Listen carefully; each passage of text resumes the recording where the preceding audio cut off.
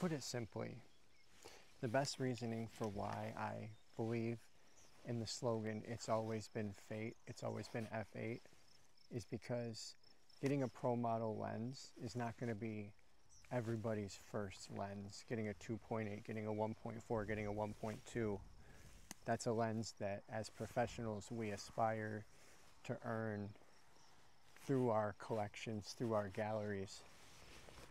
A lot of the budget-friendly lenses, our first lenses, they all shoot at f8. Higher aperture lenses and lower aperture lenses both shoot at f8.